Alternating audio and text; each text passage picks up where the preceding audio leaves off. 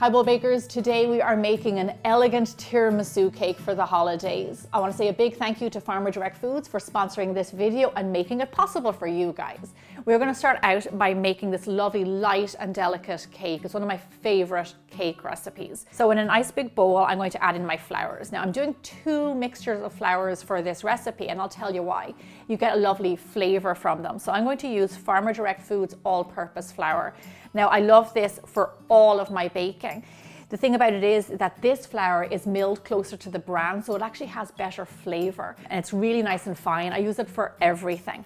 I'm also going to add in a little bit of their heirloom wheat flour. Now I love this flour because it's stone ground to retain nutrients and protein. It also has a lovely wheaty flavor, almost kind of nutty.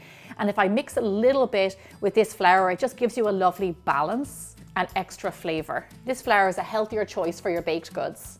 Now into the flours, I'm going to add in some baking powder and salt. Give those a little mix together. Okay, lovely dry ingredients. Now let's start to whip up our eggs. So I've separated my eggs here.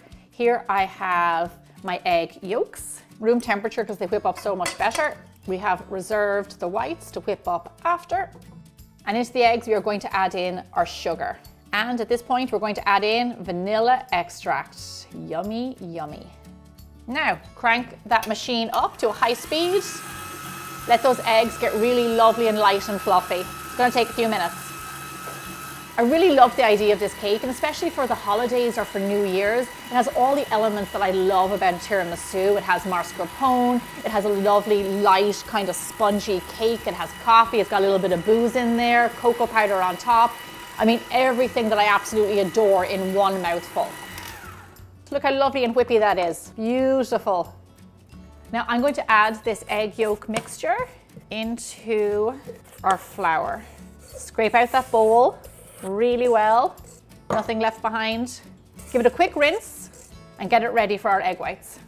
So into your flour mixture, just mix in the yolks. You can see it's a little bit dry because we do need a little bit more liquid, and that's what our milk is for.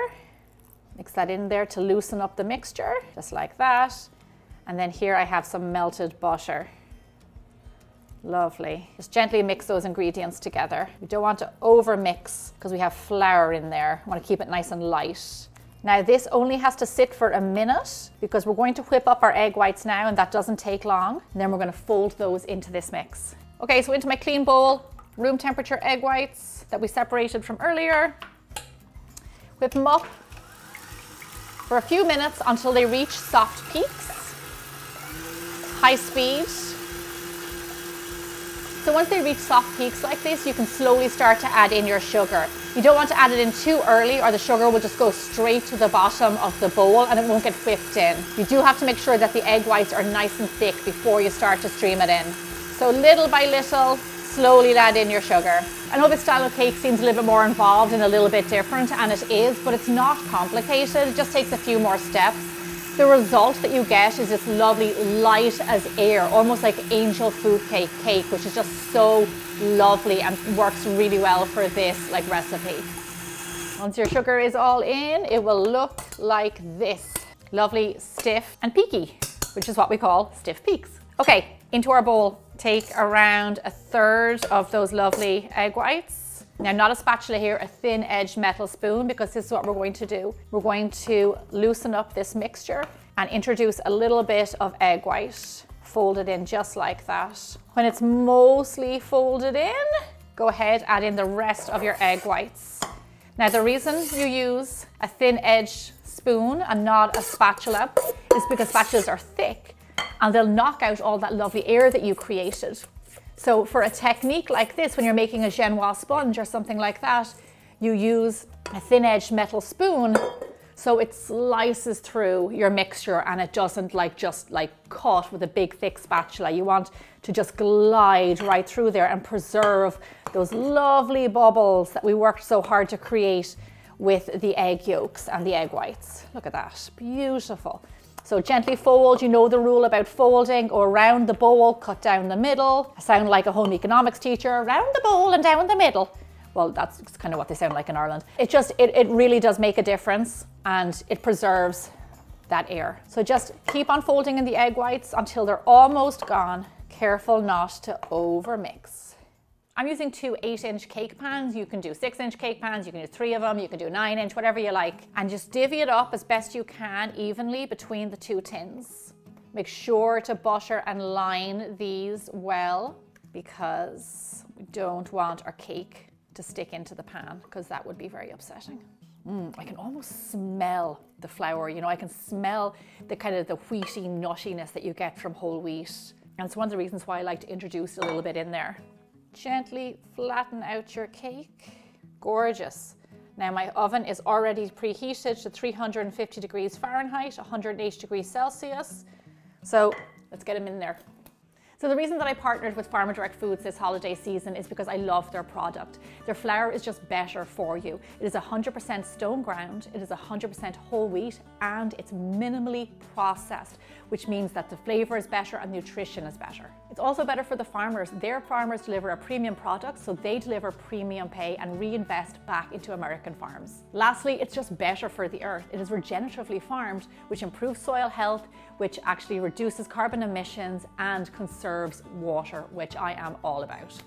Now, while our cake is in the oven, let's take this opportunity to make our mascarpone buttercream frosting, which is just super delicious and will work well on any cake, cupcake, or the back of a spoon. So for this frosting, it can be a little bit temperamental, so make sure that all your ingredients are room temperature, and if it does split, you can beat it back up and it will come together again, so don't worry. So here's what we're gonna do.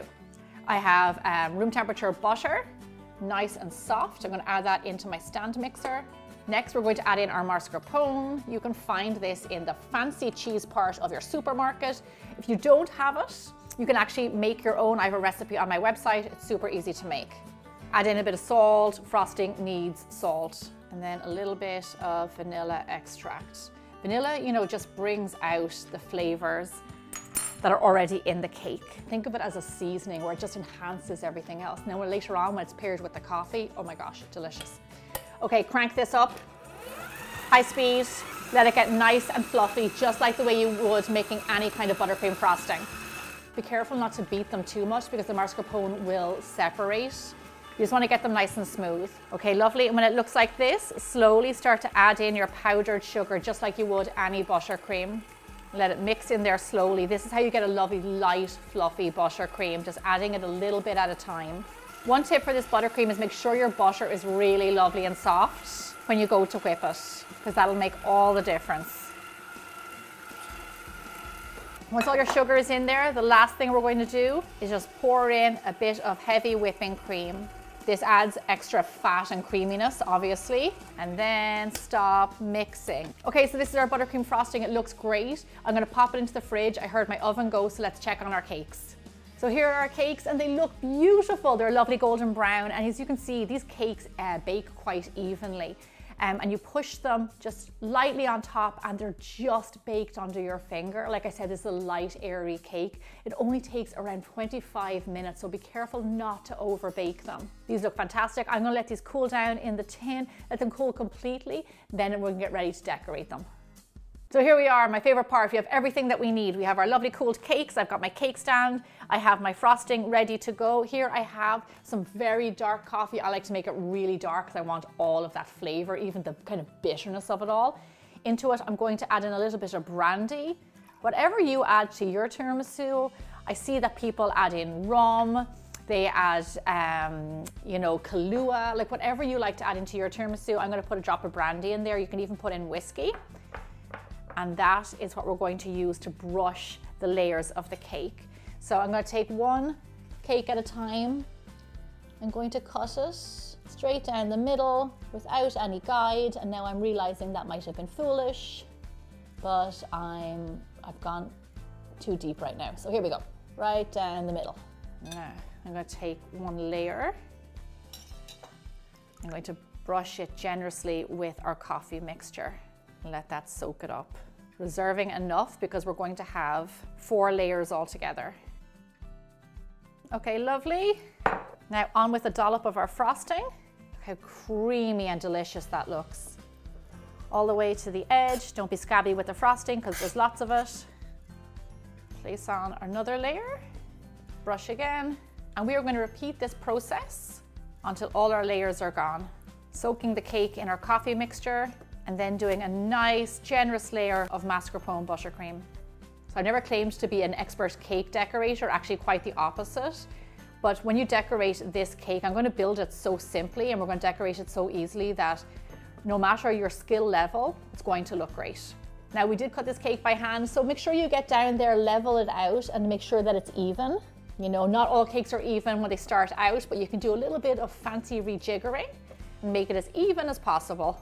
Now with the rest of the frosting, I'm going to put it on the top and then spread it down all the way to the sides, reserving a little bit to pipe on the end.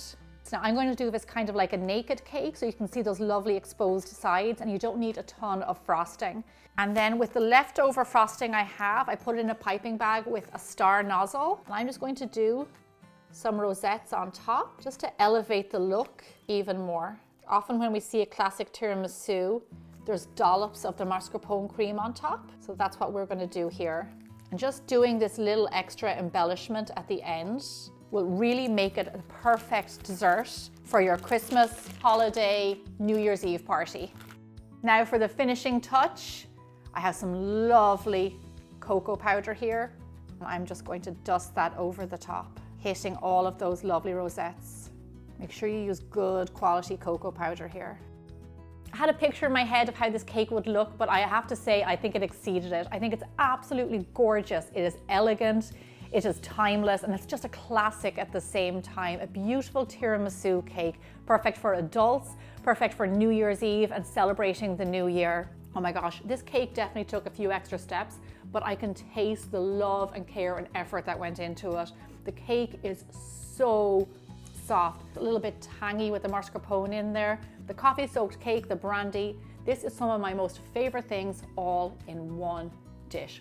A big thank you again to Farmer Direct Foods for sponsoring this video. Stick around because I've got tons more holiday videos for you to check out, and I'll see you back here again with a new video next week. See you then.